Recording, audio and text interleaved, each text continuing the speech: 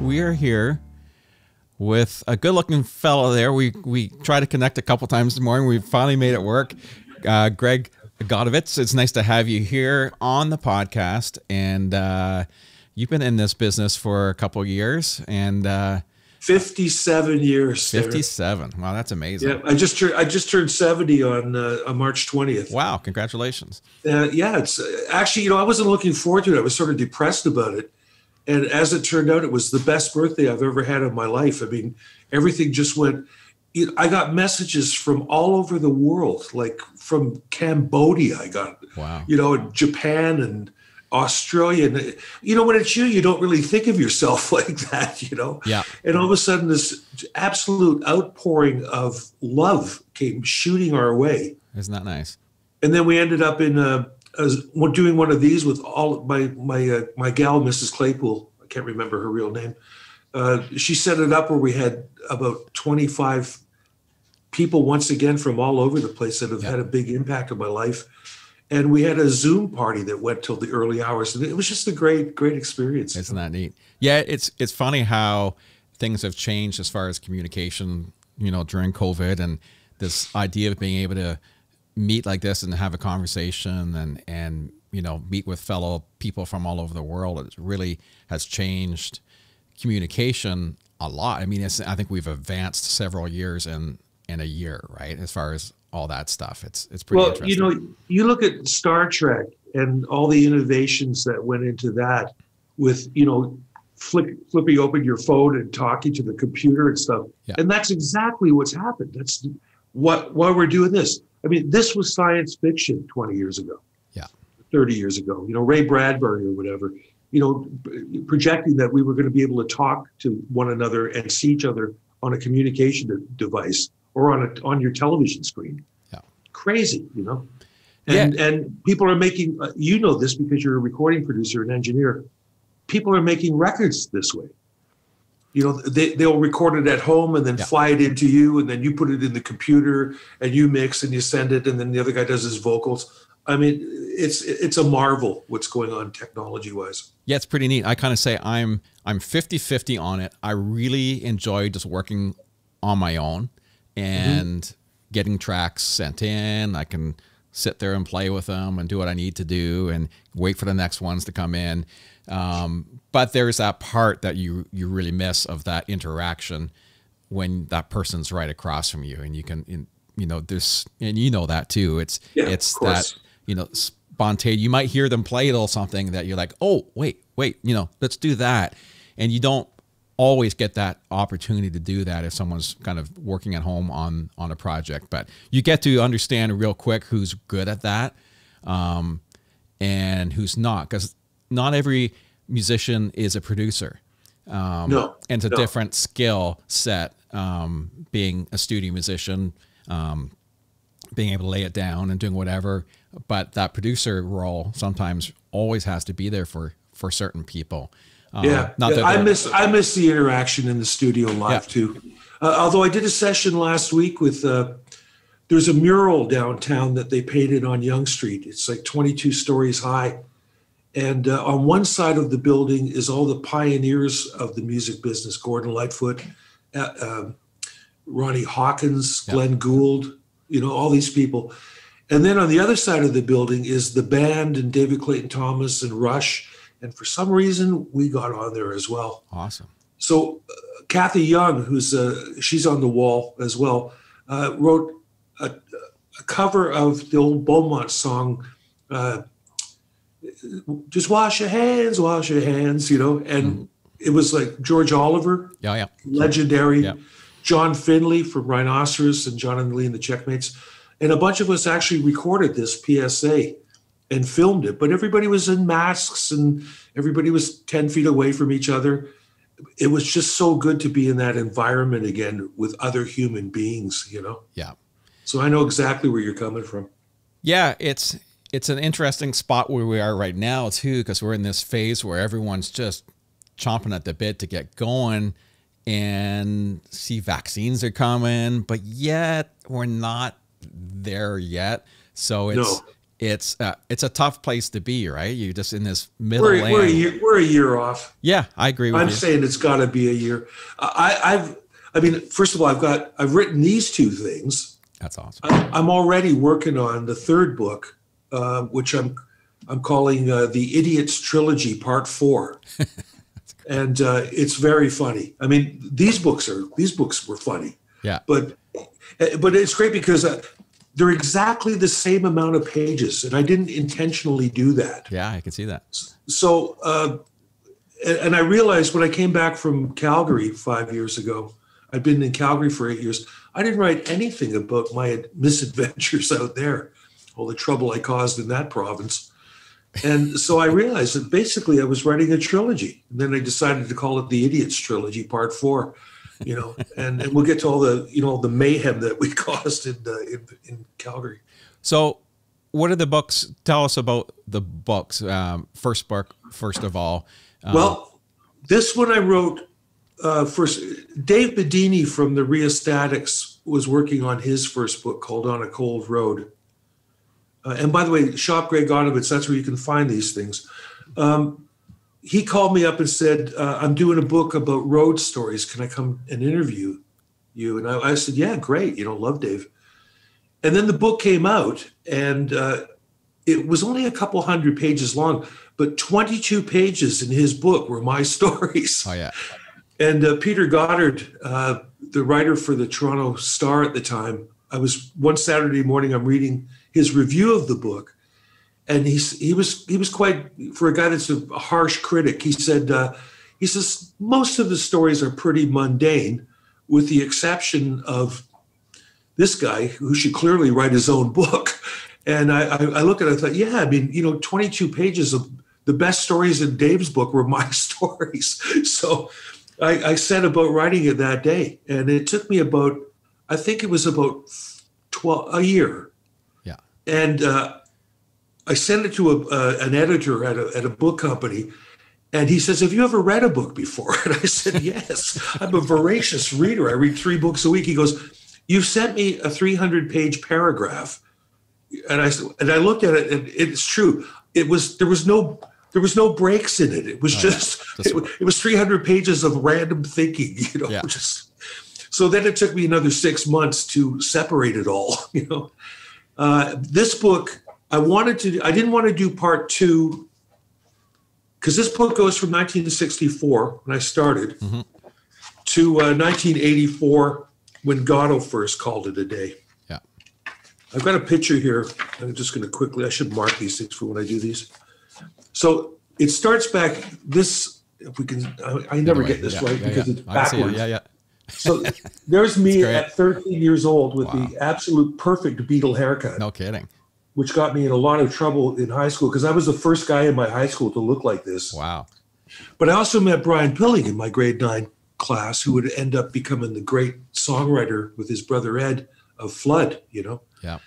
So when this book was finished and I started writing the second one, I wrote 150 pages, which was taking off from 1984. And then I said, this is boring, even though I spent a few months writing it.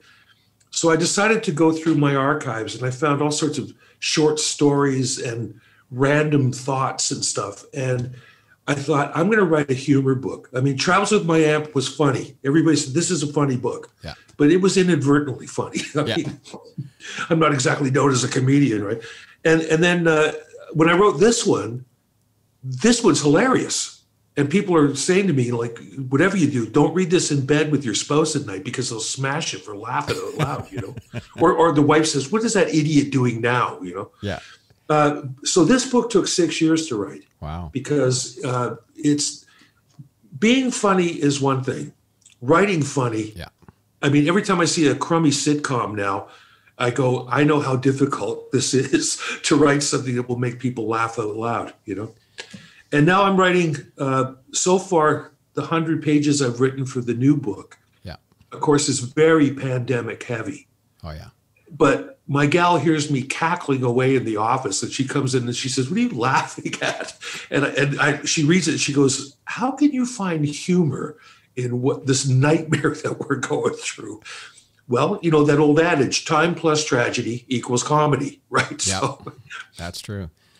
I'm going to get away from those stories. I mean, I've got a lot more stories, of course, like I said, about living in Calgary and the music scene out there. And then a bunch of other things that pop into my head. Like I've got a story about, I played in this club in Toronto with an all-star blues band on Tuesday nights. It was called Blues on Bel Air in Yorkville. Yep. And the only night that I took off and took a night off, Prince shows up and jams with my band. No way. And Jerome Goddo, the great harmonica player, it was him leading the band. He calls me the next day. He says, "Oh, Greg, you're not going to believe this, man." I said, "What do you mean? Why did you phone me?" He says, "Well, you took a night off." I said, "Dude, it was Prince, you know?" Kidding. And they told me that all night he just played with his left hand. He never touched the guitar with his right hand. Wow. He just played the whole night. And knowing me, I would have said, and probably got killed for it because they had all his bodyguards with him. I would have said, you know, this kid's pretty good. I said, can you imagine what he could do if he put both hands on the guitar? And I would have said it for sure, man. Yeah. So anyway, stories like that, we'll go into the next book. And then they're funny. You know, we'll let people have a laugh at my stupidity. You know?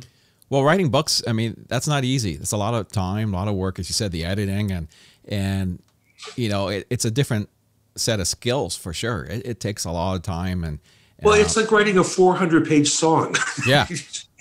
You know, every time you write one page full of lyrics, multiply that by 400, and that's what writing a book is like. You know, you have to make, it has to have a hook, and it has to be interesting and hopefully amusing, so that people, you know, will go to shop Craig Godovitz down there and buy it. Right. You know. Yeah. Well, congratulations on those two books. That's pretty awesome. And I never thought I'd ever be an author, but you know, it's. I guess it was. I was talking to this phenomenal hero of mine I've got to know in New York named Richard X. Heyman. If you want to do yourself a favor and look up this guy's music, now, he's my age, but he's a dead ringer for what Todd Rundgren looked like back in the mid '60s. You know, and he's one of the greatest pop songwriters I've ever heard in my life. He played drums for a band called the Doughboys, which was like a power pop band. Yeah. But he plays every instrument, and his wife engineers, and they make these absolutely brilliant pop albums. And he's actually read both of my books, and he was talking, he says, it's obvious that, you know what you're doing as a musician. He says, but to have that extra gene where you can write prose and make it as good as your music, and I don't know where it comes from. I mean, it's just, you know, this squishy stuff up in here. You know? Well, I mean, certain people just have the right personality to put that down. And I've toured a lot with Red Green. Oh, nice. And I mean, his books are just unreal, right? I mean, it's just, he's very funny. Oh, I've seen him a few times. He's very stuff funny. That comes out of his brain, you just have, and it just never ever shuts off. It's always on. Well, that's the problem is how to shut it off. Yeah. I mean, I've tried to explain to people, like when I write songs and stuff, I can see them in my mind's eye like they're written on ticker tape. It's like I have Times Square inside my head, and it's just a nonstop, or the crawl underneath CNN. That's exactly what I see, and it drives me nuts because I have trouble turning it off at nighttime. You know? Yeah, it's not easy. I have that too. I have this thing too where I'm just constantly. I mean, not now I'm not doing it, but if I'm sitting around doing something, I'm constantly doing some form of rhythm, like some type of, you know, drum beat or, you know, something. It's slight. Yes.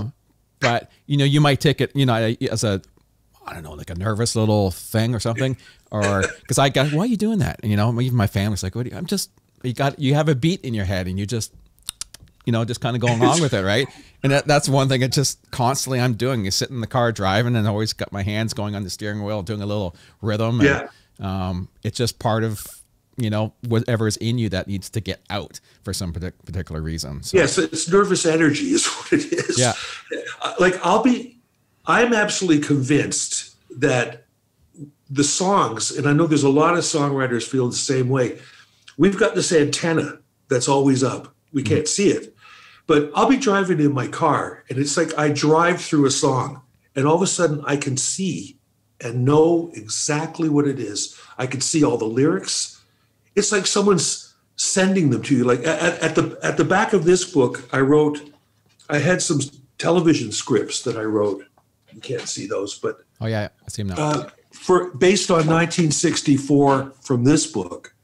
And part of the scenario in the scripts is that John Lennon and Buddy Holly and Mozart are in this writing room up in heaven.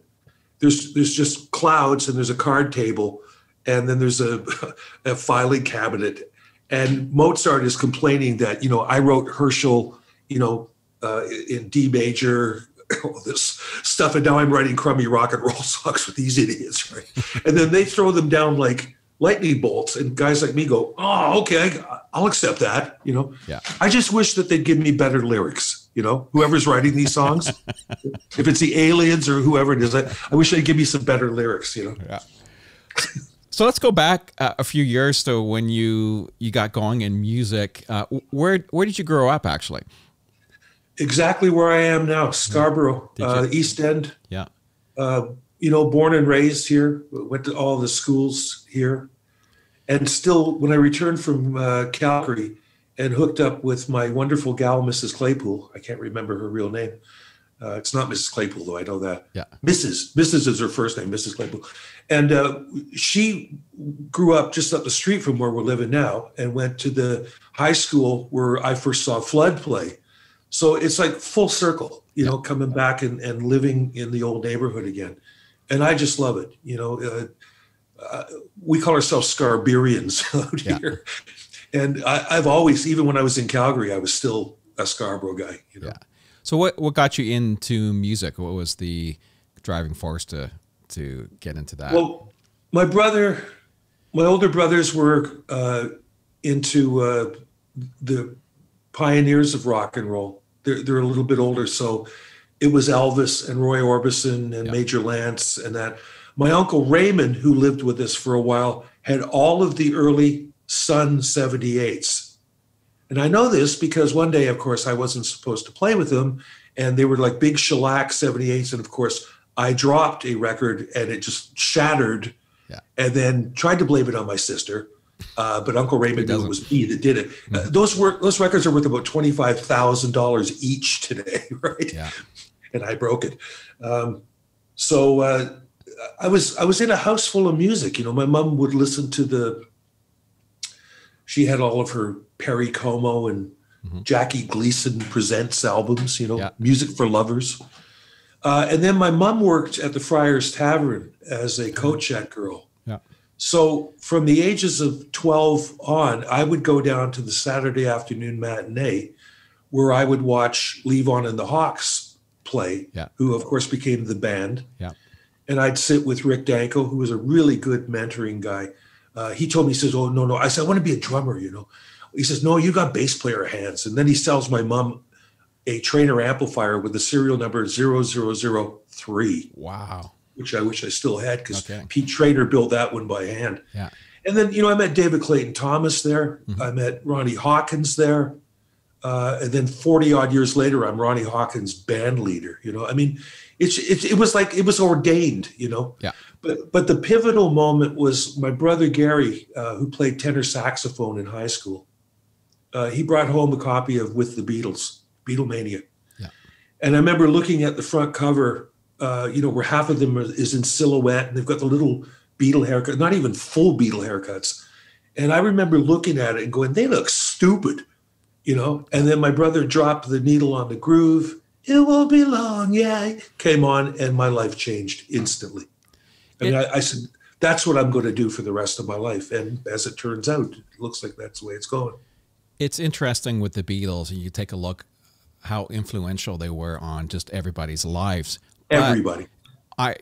Interviewing tons of people, it's pretty rare that the Beatles aren't mentioned as someone that was really the influencing, way of why they played an instrument. Even people who are diehard country guys and bluegrass guys, and it doesn't matter what style of music it was. You go back, it's like, it was the Beatles. It's pretty. You Tom wonder. Petty, Bruce Springsteen, Roger McGuinn, all of them, every one of those guys says if it wasn't for them, there wouldn't be a them. Yeah. Fortunately, I've been able to meet a number of people from that story, including Paul and Ringo. Wow. And I met George Martin and Cynthia Lennon. I met a whole bunch of the people that were ancillary figures, but famous in their own right over the years. Steve Lukather, as I told you before, is a great friend of mine. And of course, he plays with Ringo's All-Star Band. Yeah. So he calls me up and he says, we're rehearsing up at Casino Rama. Do you want to come up and hang? Let me just check. Yeah, okay. And I was there like, before he hung up the phone, I was already there. Yeah. And so, I'm having dinner with him and Todd Rundgren and these guys. And Luke says, this is my friend Goddo. You don't know him. He's one of us. He just didn't get that little extra push that we got. So, all of a sudden I'm in the boys club having one-on-ones with those guys. That's awesome. And the last night before the show starts, Luke says to me, so you haven't asked yet. He says, do you want to meet the boss? And I went, Springsteen's here? And he says, no, that's what we call Ringo. I said, oh, that's okay. I've already met Bruce. So it's, and the next night he says, meet me at the dressing room door and an aide will come and get you in. And the guy comes up to me and he says, I took Joe Rockman from Jeff Healey's band because he's a friend of Luke too. Yeah. And the guy says, no autographs, no photographs. I said, that's not necessary. I just want to shake the guy's hand. He goes, that's not going to happen. He says he only bumps forearms. Oh, yeah. And right at that moment, the door opens and Ringo comes in. He goes, I don't shake hands. I just bump forearms. I said, that's exactly what that guy said you were going to do. and Ringo starts laughing, right? So Luke has got this look of sort of terror, knowing what I'm like. Because when I first met him at Jeff Healey's club, we were talking about the blues, and I said, "Oh yeah, nothing says the blues like Toto," So, and he goes, "Yeah, that's not fair," And we become best friends, right? Yeah. But that's my humor, is to just blurt out whatever the hell comes in. So I said to Ringo, I said, you've been rehearsing. I've been here all week. I said, you look fantastic. You're singing great. I said, it's too bad you couldn't get anybody good in your band, and see, he looks at Luke and he bursts out laughing, right? And then Ringo says, do you want to have a picture taken? So he asked us. Yeah. And it was great, And afterwards, when we left, Joe Rockman was staring at me and I said, what's up? And he goes, how do you do that? I said, do what? He says, and this is his words. He says, you were so cool in front of that guy. And it's a bloody Beatle. I said, you know what? They don't want to hear about that. No. They want to hear about, when I met McCartney, you know what we talked about? We talked about baseball. Yeah. And he spent a half an hour with me because I wasn't going, just like everybody else in the room. We talked about baseball. And I'd like to think I put the germ in his head because he says, I've never been to a game, And the next thing I know, there he is going to New York Yankees games. Wow. So I like to think I put that little bug in his head, Well, that's true. I mean, all those guys, it's the same questions, the same reactions, same everything. Yeah. They just want to have fun and feel comfortable that they're around somebody. And that's the ticket always is not worrying about, what was it like playing this show or, and they don't want to hear that. They were there. Yeah. They just want to. My friends that know that Eddie Kramer, and for people that don't know, this sounds like the biggest name drop in the world, but it's my life. Eddie Kramer and I were working on the restoration of the Alma Combo. That's where I met him. He was building an Electric Lady North studio there with John Stewart. And we both left the project around the same time for various reasons. It'll come in the next book.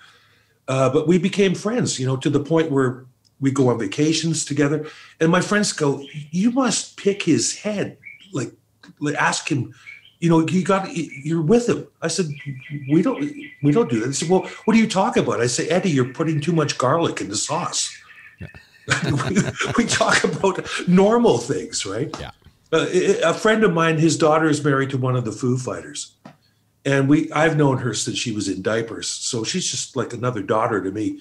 But we go up there, and Pat is at the cottage and stuff. But to tell you the truth, I can't even name you one of their songs. So he's safe around me because I'm not, can I have your autograph? I mean, I don't care. Yeah. I say to him, hey, you're putting too much garlic in the sauce. Yeah, it's funny when you meet someone that's not, who they are and you respect what they do, but you may not know their music. And it's a different conversation because you don't have that knowledge that you would have with some other people. So you just talk about other stuff that is important to you, right? Well, that's normal. Normal. You know? I mean, because exactly. everybody, you know, no matter who's in your house, they always ask where the washroom is. Yeah. You know? My daughter, her boyfriend is Drake's partner. Okay. So, I mean, they travel in rarefied air. Yeah. But once again, I mean, when I talked to her boyfriend, who's a songwriter, who writes lyrics and stuff for Drake, I couldn't name you one of his songs. He's bigger than the Beatles, for God's sake. And I can't even, you know, what? Yeah. Oh, exactly. How did that happen? Well, I mean, you just come to a certain time in your life where you just don't follow music. You know who those people are, but you listen to music to a certain age. I've mentioned this on the podcast before. I think it's up to, like they've said, till you're in your mid 30s or so. That's where you stop listening to new music for most people. And yeah, I would be the exception. I mean, I still hear music coming up and I go, that's phenomenal. Yeah. You know, like Canadian bands like the Perpetrators out of Winnipeg are phenomenal. You know, Greg Wired, an English guy that lives in Toronto now, phenomenal songwriters. But I know what you mean. I mean, the fact that I can't name a Drake song, the biggest guy on the planet, or a Foo Fighters song that sell out stadiums shows that I'm, you know, marginally out of the loop. But we recently, on this very computer that we're on right now, we downloaded 2,000 CDs into it that all went into subgenres, you know. So the CD player knows that Frank Sinatra goes in the same pocket as Tony Bennett. Yeah.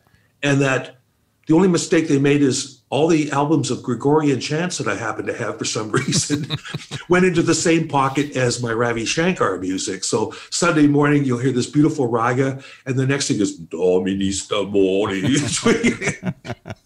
Come on, computer, get with it. Hey, so we're still massive. Both Mrs. Claypool and myself are massive music fans. You know, I mean, she worked for Westbury Show Systems for 36 years. And had worked with Elton John and the bigs, you know. Yeah. So let's zip back again. Am I digressing? No, it's great. Learning an instrument. So did you end up playing bass first? Was that your thing you went to? I did. Mm-hmm. Like I said, Rick Danko sold my mom the trainer. We called it a piggyback because it was a Bassmaster head, serial number 3. And then a 15-inch cabinet. And my dad brought me home. Now, in my book, I described it as a Supro 3/4 scale. That bass left me 50-odd years ago. And I went on to get, I think it was like you couldn't get a Hofner, so I got an Echo Italian violin-shaped bass. That's the only one you could find back then. Yeah. I went to that. And the bass disappeared. And then one day I got a call from a music store in Toronto saying, we've got something here that you might be interested in. And I walked into the store and went, that's my first bass guitar. They said, we had a feeling it was. Wow. And it wasn't 3/4 scale. It was a Supro pocket bass. So it's like a toy. It's like this big. You know, I couldn't play it back then because I couldn't play. But I had the right hairdo. Yeah. And I had an amp. So they got me into a band so that everybody else could plug their stuff. We had the microphone going in there. Oh, yeah. It was like a 10-inch speaker. We had the guitar going through it. We had the mic that was on the stand-up piano going through it. The only thing that didn't go through it was my bass because I couldn't really play. Yeah. But I could sing, and I had a Beatle haircut and a Beatle jacket, so I was in, you know. Perfect. And I got the bass back. Now, my dad bought it for $50 from somewhere. And I don't know even where it went, but it ended up in Quebec, and it had this circuitous route around the country before it ended up back in. And I recognized it instantly because there was a marking on it that I'd done, you know, that I'd stupidly made. And it cost me $1,000 to get it back, but I've got my original first bass guitar back. Well, it's priceless, really, when it comes down to it. It'll go. They're going to have a Toronto. There's a bunch of us that are organizing a Toronto music museum. Oh, nice, good idea. Just Toronto. Yeah. I've been to the National Museum, National Music Center in Calgary. It's fantastic. Yeah. But there's a lot of things missing in it, you know. So I said, let's just do a Toronto-centric one, but cover Glenn Gould and Gordon Lightfoot and all the guys that played you know, the clubs in Toronto did concerts here and stuff. Yeah. And that's what we're going to do. So that's where it'll end up eventually, is in that place, you know. Yeah. Good idea. So they'll be putting me into a museum shortly. When I die, I want them to stuff me and put me on Yonge Street. It's funny, the other day, I think it was last weekend, I just went for a drive. I said, I live in the country and I've been kind of staying, you know, close to the nest pretty much. And I said, I got to drive to Toronto. So I just drove up and took a drive down Yonge Street, and it was quiet. I think it was a Sunday morning, but it was just like, I just got to get to the city to see what it looks like. Did you happen to see the mural? I didn't. No, I missed it. But I mean, I was driving, and you know, traffic. There are people, you know. Give me 1 second. No. Amuse the customers while I go get a prop and show you something, because it's pretty amazing what I'm going to show you. So this, what I've got here, is a reproduction of what the mural looks like on the side of the street that I'm on. And I'll go through it, but this is what it looks like. Oh, neat. Wow. So at the top, we've got, let me get this in here. Yeah. We've got the band at the top, and there's David Clayton Thomas. Oh, yeah. Lonnie Johnson, who's an American that lived and played the blues here. Jay Douglas, R&B singer. And then those guys over there would be Goddo flying through the air over the Gasworks logo. Yeah. Salome Bay, Rush. Nice. Dizzy Gillespie played a lot down there. Yeah. Kim Mitchell, of course. Carol Pope. Yeah. John and Lee and the Checkmates. Kathy Young and the Mandela. Wow. Now, they did the other one that had Glenn Gould and little Jackie Shane, the first transgender artist in Canada, anywhere. Wow. And they had all those pioneers of music. I think Muddy Waters and B.B. King played a lot on Yonge Street. They're on the other side of the building. So they phoned me up and they said, we're painting the other side this year, and we wanted to know if it's okay if we could, you know, paint you 20 feet high on a building for the rest of time. And I went, let me see. Yes, it would be fabulous. Who else is on it? They said, well, these guys are on it and Rush is on it. And I said, hang on. I said, how many stories is this building? And he says, it's 22 stories. I said, you're trying to tell me you're going to get my nose and Geddy Lee's nose on a building that's only 22 stories high? And he says, we'll put you on a balcony. So anyway, this is at Yonge and Gerrard, just north of Gerrard. It's on the east side of the street. I mean, if you're driving, you can't miss it either way, because all of a sudden you go, holy smokes, what the hell's that? Yeah. You know. And it was this one guy, Adrian Hales, the artist. I would go down there, and he would be on a scaffold by himself up there, listening to whatever artist he was painting. Like, he'd be listening to Rush songs and then painting them, you know. Or I got a film of him listening to one of my songs, I think Under My Hat or Pretty Bad Boy, and painting us. And I occasionally I would give him money for lunch. So he gave me way more hair than I ever actually had, which it really paid to grease the guy. He gave me way more hair than I've ever owned. That's awesome. So that's that story. I'm just going to move this over here. You bet. It's interesting when you see people who can do that type of art, right? And it's incredible, because it's so far from what I can do. But then they can look at what we do or what you do, and they're fascinated by that. Well, totally. I can't draw anything. I do stick people. Yeah, you know? I'm the same way. But they have fabulous cartoon bubbles. Yeah. It's like stick people, but they're really smart and funny. You know, so I got a lot of friends that are actually artists, and they said, well, get a canvas and there's your style. Do really smart stick people, right? Having arguments about religion and politics and stuff, right? But yeah, so that gene I did not get, you know, being able to draw anything. But, you know, I can write the odd song. As Eddie Kramer said to me, he says, you've written a few hundred songs, a couple of which are actually quite good. So what would you say if you had to say your best skill, what would you want to say you want to be known as this, or are you most proud of doing this? What would it be?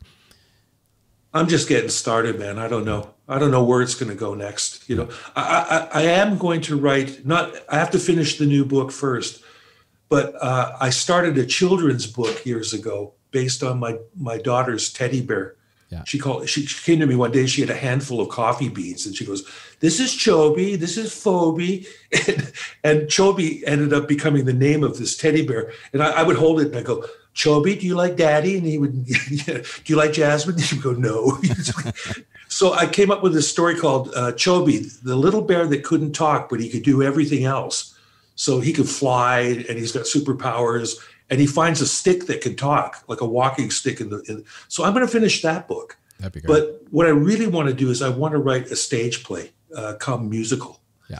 And I've had the whole idea in my head for many years, where the play would happen from stage left, and then there, and then the middle of the thing, and it would be this van moving across to like the band at the truck stop where the fight breaks out, and then they arrive at the next gig and they're unloading, and it's going to be called The Van. Yeah. And the prop would be a Econoline van that's cut in half, and the band loads up and gets into it, and then all of a sudden the side comes up, and then you can see them while they're driving to the next gig, and all those things that happen on the road. And you've been there, Oh, yeah. In the van. The gig is only part of it.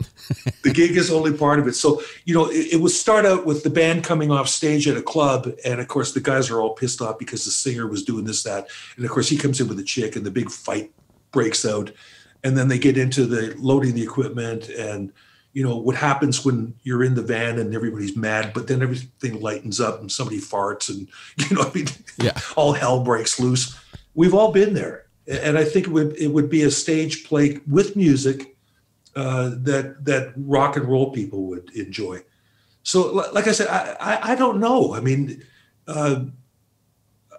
even at my age now, having just turned 70, I don't see any end in sight until I just like drop one of these days, right?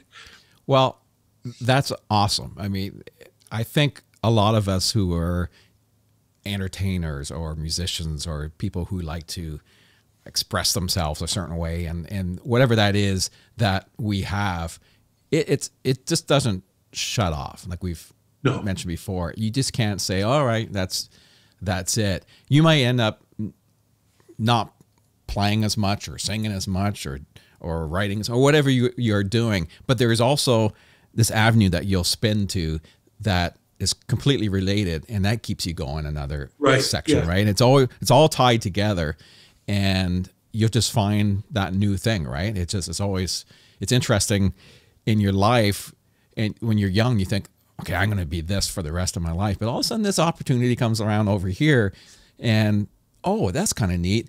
And I think what's neat about people who are in the music industry, you're excited about a lot of different things, and it's easy to just kind of jump from here to there because it just, whatever makes you excited about what you're doing is very important. This is why I still idolize Paul McCartney. Mm-hmm. I mean, that guy's never going to stop. No. He's almost 80 years old. He's got like 2 albums a year come out. He writes classical music and oratorios. He writes children's books. I mean, a Renaissance man is what he is. And sure, he gets diminishing returns because I remember I had one of the Hudson brothers who was working with Ringo, producing him. And he was telling me a story about McCartney coming in to lay a track down. And he was playing in the wrong key. And I said, did you tell him? He goes, you're going to tell Paul McCartney? He's not, you're the producer. Of course, that's what you do. Yeah. That's what those guys, I would love to produce Paul McCartney because I wouldn't be afraid to say, you're playing in the wrong key. Yeah. That's the wrong chord. And because those guys have had people kissing their bums for so long that they don't realize when they've made something that's not quite up to their level, That's why when I did my solo album, which looks like, hang on, I got it here somewhere. I did this album in Calgary, Amuse Me, with Paul Dean from Loverboy. Yeah. So the guitar player, not Paula Dean. That Paul Dean, yeah. No, not. And I was going to say not Paula Dean, the cook from the South. No, the Paul Dean, the professor. But the engineer said to me, Paul insisted that he gets production credit. Done. You know, I got this guy that sold 50 million records. I sold 0 million records. You're the producer. So yeah, you got the job. But the engineer said to me, doesn't it bother you that 80% of these ideas are yours? And I said, no, because the 20% of ideas that Paul came up with were way better than the 80% of the ideas I had. So I produced, starring, guitar playing, arrangements, Paul Dean. I got no problem with that at all. The end result was it's the best record I ever made. That's great. Thanks to him, you know. Yeah, as a producer, it's not always you have to be hands-on and telling everybody exactly what to play from beginning to end. You're just kind of most of the time there to manage the situation. Yeah, and make sure it all goes smooth.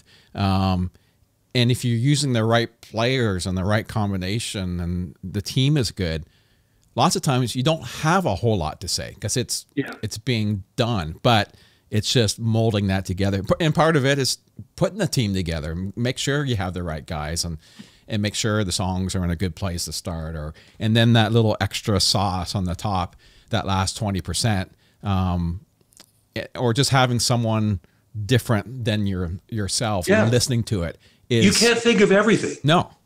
Yeah. We had, because I'd been there for a couple of years, and Paul and I, when I realized Paul was living there, we would hang out. And then I finally got him, he never left his house. And his wife was so happy I was there because Sunday nights we would go and host a jam session at this little blues club. And he'd be hiding in the back. But everybody knew it was Paul Dean, you know, so they all wanted to come and sit in with us. Yeah. And that's how we were basically auditioning guys to record with, because we'd have this, the one kid was great. He only played on a couple of tracks. I don't know why I didn't use him on the whole album.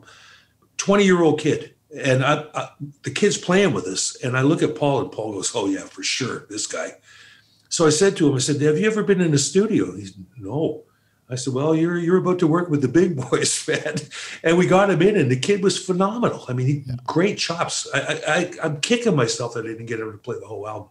But we had 3 different bass players. Of course, you know, that's my main instrument. Yeah. And all 3 bass players said to me, how come you're not playing bass on this? I said, I've heard me. I'm tired of me. I want to hear what you do.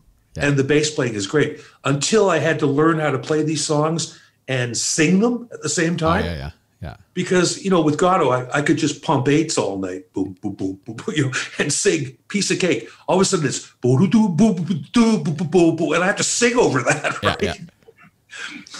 So I was cursing these guys when I was putting my new band together. You know, and that, because you learn. I had to copy their riffs. Yeah. And that's the tough thing to do. You can always play and predict yourself forever. I could probably listen to something I played on 20 years ago and listen halfway through it and know exactly what's gonna come next, because it's just it just comes naturally out of you. But lifting what someone else does is, you know, little inflections and then try to sing on top of it. Well, everybody's always said that playing bass and singing is almost impossible because your mind's doing 2 different things. Yeah. But, you know, when I first learned how to play, I saw her standing there. I was 13 years old and could sing it because we go, well, he's doing it. I mean, you just don't realize that, to play a walk-in bass line that involved. And she was just 17 and you put do.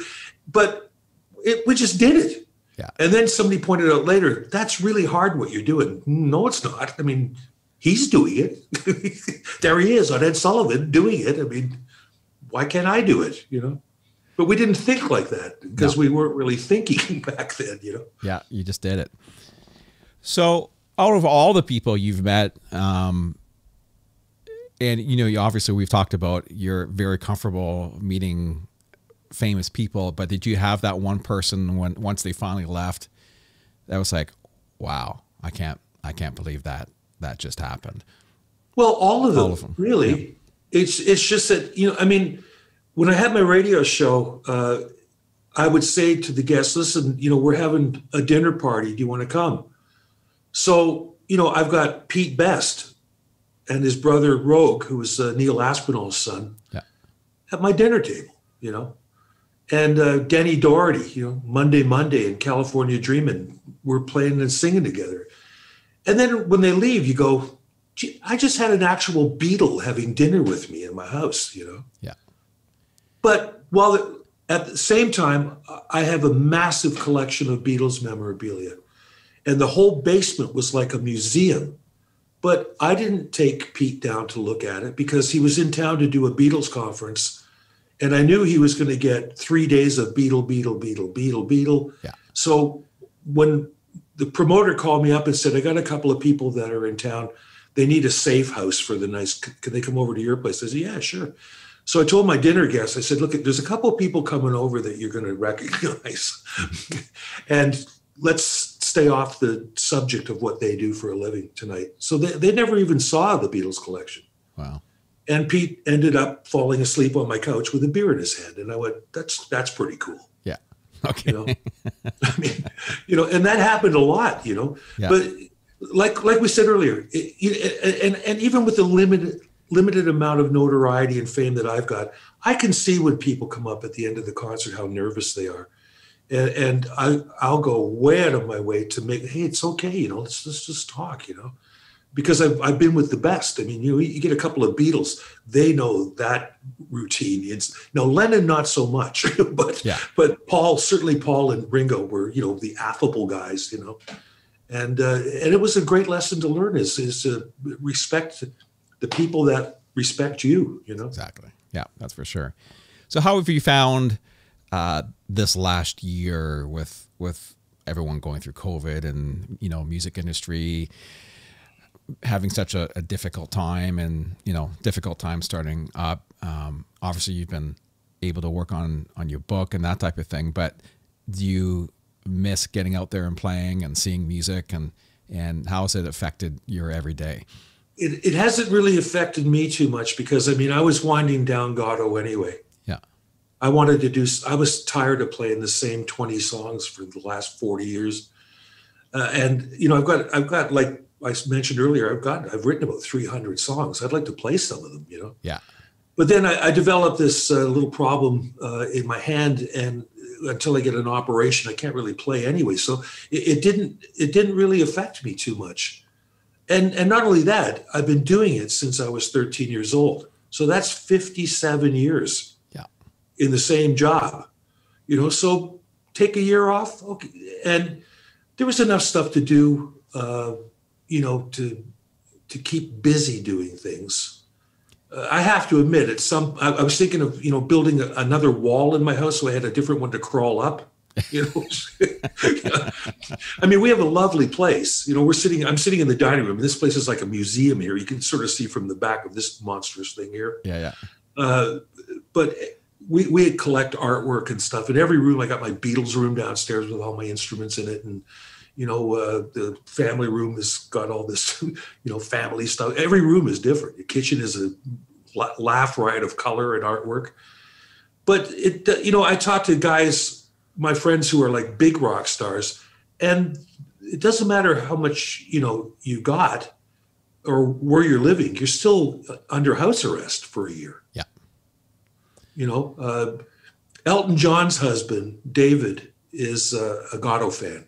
Oh, cool. And I talk to John, his brother, all the time. Yeah. And they're going through it. I mean, you know, when you're talking Elton John and you've got a house that looks like the Palace of Versailles, but he wants to go out and play, you know, and he can. And he's bloody Elton John, and he's stuck at home. Paul McCartney's stuck at home, you know. Yeah. Yeah, and they're probably going to be the last ones to get going. They're really... If they get going again. Yeah. McCartney's already hinted at the fact that he's pretty sure that that's it, you know. Yeah. I mean, in a couple of years, he's going to be 80. Yeah. And, you know, his voice is going a bit. I mean, why wouldn't it? I mean, the guy's been screaming. He still plays in the original keys, for God's sake, you know.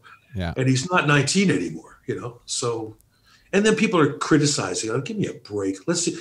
You couldn't do that when you're 20, let alone when you're 78. I mean, you know. Yeah, they don't realize how long he's been doing that. And like you said, screaming for forever. Forever. And 3-hour shows. Yeah.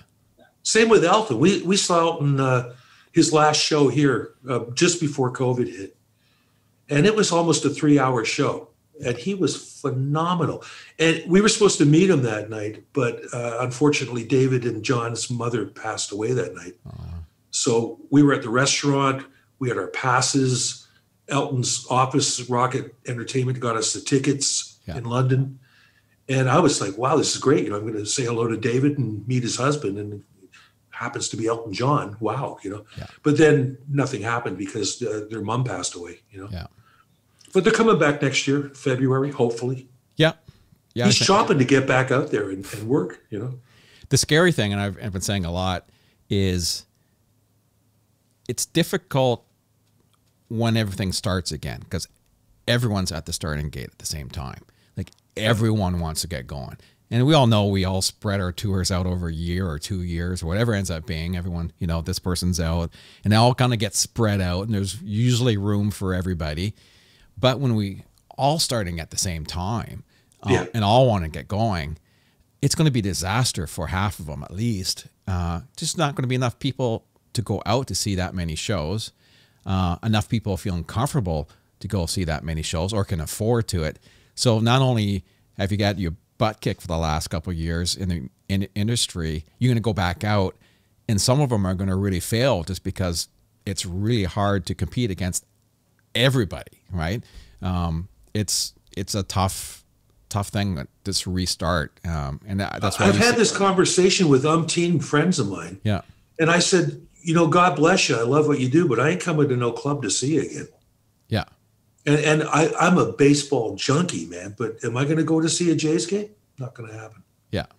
Because you don't know if the guy next door to you, you know, followed the same regimen, you know, distancing and mask wearing and all that stuff that you did. I mean, we're really cognizant of it, you know? Yeah.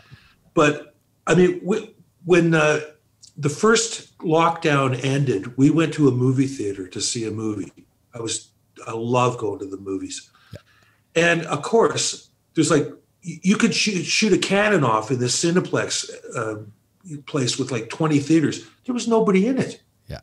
There was like a couple of girls taking the tickets and one guy behind the popcorn machine. That was it. And we had 5 people in the whole theater that we were in. And all of a sudden I could hear this sound. And it's this guy down front having an argument on his phone while the movie's on.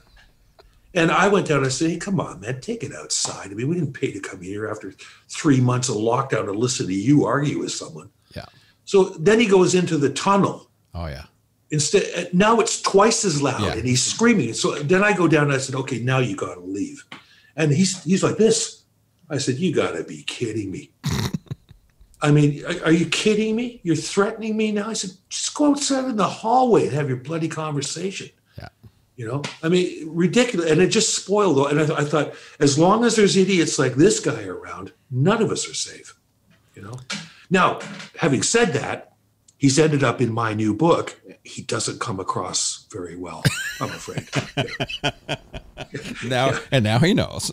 He's now the butt of one of my jokes. So, you know, but I mean, and I'll see guys when I'm out. You know, I go to the post office 3 times a week because I'm you know, people that go to shop Greg Godovitz and buy these books and stuff. I'm in the post office. But it's incredible that you turn around and there's some guy there that looks like he's in central casting for Vikings and he has no mask on. Yeah. And I looked at the guy behind me. I said, can you believe this idiot? And he goes, don't. He says, this guy's a killer, man. Don't let him hear you say that. Yeah. So you run the risk of going out there and somebody will beat the hell out of you because you're telling them, well, where's your mask? You know? Yeah. I know. It's horrible what we're going through. Yeah, it's everything. Everyone's super sensitive and super scared. Tempers are short. Yeah, very. Like you don't drive by anybody anymore and give them the finger because there's a good chance they'll shoot you. Yeah. Or run you off the road or wait for you and beat. I mean, now, and I usually have people giving me the finger because I am the only guy that admits what a terrible driver I am. You'll never meet another guy that will admit that, but I am the world's worst driver. So I'm used to people giving me the finger when they drive by me or honking. You'd be like a typical Canadian. Sorry, Sorry. Sorry. It's like if somebody crashes into me, I just wave at them. I'm just like, I don't care. That's awesome. I don't want to get into a confrontation just because you crashed into my car. Cool. Well, let's wrap up with a couple of questions I'd like to ask a bunch of people I have on the podcast. And one of the questions I love asking, obviously you've played a lot of places with Goddo and over your career. Do you have a venue or place out there that you never played in but always wanted to play?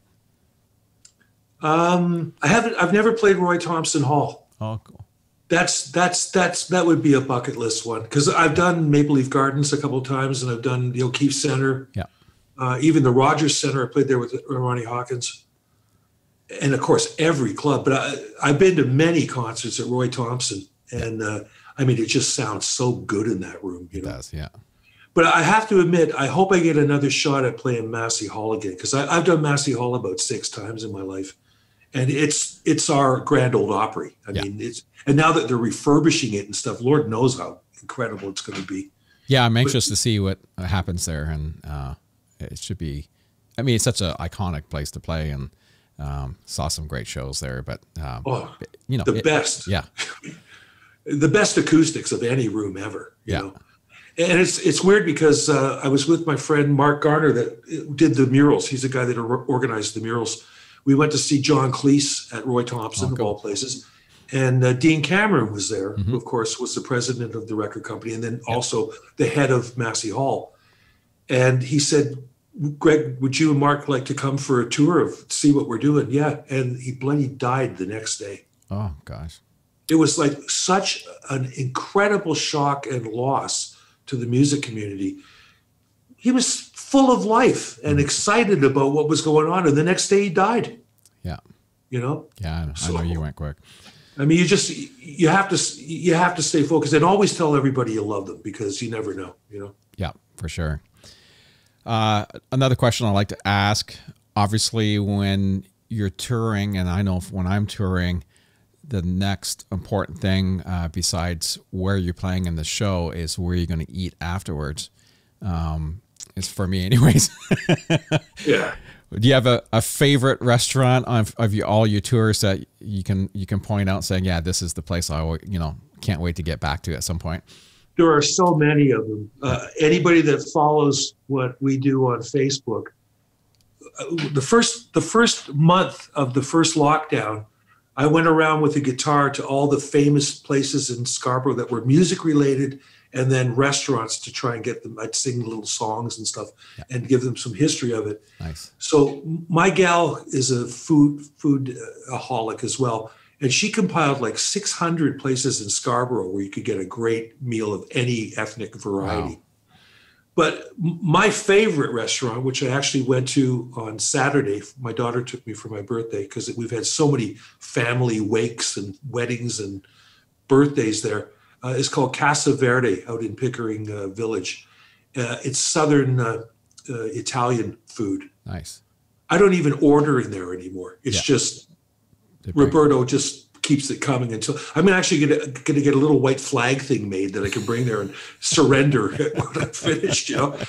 But I mean, I've always, back in the Goddo days especially, I mean, we ate in really, really top-notch restaurants everywhere across the country. There's so many of them. I know. There's Oliver's in Winnipeg springs to mind. It's an old school, you know, would you like some cheese garlic bread with that? You know, one of those places, you know. There's so many great restaurants out there. Orestes, Greek restaurant in Vancouver, where we went after a concert one night and were so out of it, we ended up, our crew and the band and the record company guys, in a huge barroom brawl in this guy's restaurant. I got punched in the face about 20 times before they threw me out. And a couple of years ago, I'm at Eddie and AJ's place, and they said, "Oh, you'd like this store down there. They sell Moroccan tapestries and stuff you like." So I go in, and I'm talking to this old Greek guy, and he shows me this book he's written, and I see Orestes in it. I went, "You're not the guy from Orestes restaurant in Vancouver, are you?" And he goes, "Yes." He says, "Do you remember the night the rock band?" He goes, "I will kill you with a knife." You 50 years I'm in business and you come in and ruin my business. I'm going to kill you. I had to run out of the guy's store. Right? That story's going in the new book, but embellished, of course, you know? Yeah, yeah. Awesome. Anyway, a year after that, I took the mother of my children to Vancouver. We were playing the Commodore Ballroom. Yep. And I'd completely forgotten about what had happened the year before. So I take her after the show to Orestes. And all of a sudden, I've got 3 waiters going, "You have to leave here now." Yeah. And then I went, "Oh, yeah, this is the place where we had that big fight." I said, "Oh, okay." And we get out in the street and she goes, "What the hell was that all about?" Because, of course, you know, I didn't come home and say, "Hey, you wouldn't believe this," you know, but we got into a really big fight because of my big mouth in this restaurant, you know. Yeah. Oh, it's all grist for the mill, you know. That's right. You don't want me eating in your restaurant, by the way, just so you know. So what's the best way for folks to keep in touch with you or see what you've been doing? Facebook, obviously. Yeah, Facebook. I don't have any more room. Apparently, Mark Zuckerberg, they run out of cyber paper at 5,000 friends. Yes. Well, I joined Facebook so early that my first friend was Mark Zuckerberg. And I went, "Who the hell's this nerd?" I mean, I didn't know who he was. But in the first couple he was your first friend. You know? Yeah, I remember that. And and on it goes from there. Occasionally, I'll go in and make like I'm Zeus, and I just send random people into cyberspace so I can let somebody else on. You know? Yeah. I check and see, have they bought anything from Shop Greg Godovitz? No. Out you go. You know, we'll get somebody in who's interested in buying something. But like I told you earlier, I'm going to do what you're doing, and in late April have a Rock Talk, which was the name of my radio show, Greg Godovitz Rock Talk podcast. Awesome. And I do have a YouTube channel that we're going to start really updating. And of course, the Rock Talk podcast will be on the Greg Godovitz YouTube channel. Excellent. And there's a lot of interesting stuff on there. You as an engineer, Eddie Kramer remixed the first Goddo album from scratch. Oh, no way. So we have Under My Hat with the Eddie mix is on the YouTube channel. Wow. But you got to wear headphones because, of course, with Eddie, it's all panning and psychedelic and, you know. I use some of Eddie's plugins, so. Oh, yeah, I'll tell him that. Yeah. He'll be watching this on, hello, Edwin. Yeah. He'll be watching this on Friday. Awesome. Well, thanks for being a guest on the podcast. And my pleasure, man. We'd like to have you back and do part 2 at some point. I know there's a lot more we could probably go. Multi-series. And you know, it's funny. I had some of these that were scheduled for 15 minutes that all turned into 2 hours. Oh, yeah. And the host didn't get to say anything. So you're lucky. At least I let you talk. You know? That's great. Well, just hang on a second. We'll say a proper goodbye, but thanks again for being a guest on the podcast. It was a real pleasure. Thanks, Aaron. I'm looking forward to seeing this. Thank you. Yeah.